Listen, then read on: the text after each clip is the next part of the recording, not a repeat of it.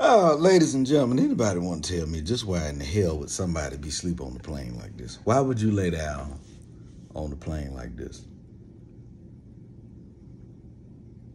You understand? Like you got your legs cocked up or with your shoes off. All of the scent, the odor from your personal areas is circulating all over the plane.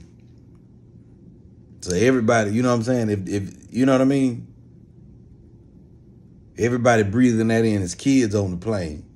And even on top of that, the plane is nasty. Why don't just sit in the seat.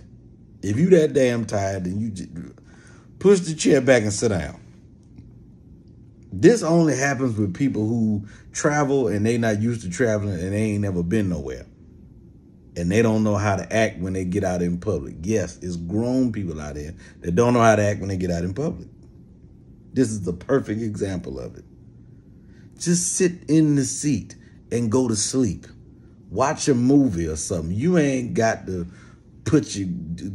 cock your box open and lay down on the damn plane like you at your house.